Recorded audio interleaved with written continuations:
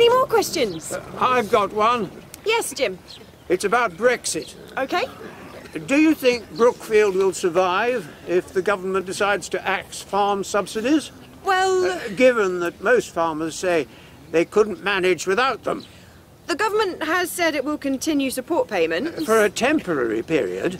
But actually, yes, I do. I think we can thrive as a farm business, whatever environment we find ourselves in. We've been through tough times before. I think you might find far tougher ones ahead. My great-granddad, Dan Archer, is one of my inspirations. He was in charge of Brookfield in the 1930s. Prices were low, there was no subsidies, the food imports were pouring in from all over the world. A repeat of which is quite possibly just around the corner. Yeah, okay, but Dan set up his own milk round. Selling directly to customers in the local area, he sought out new opportunities and new enterprises. That's what we'll do. As long as we're flexible and imaginative, I think we'll flourish. Thank you. Okay, if you'd like to make your way over there to the trailer for the next part.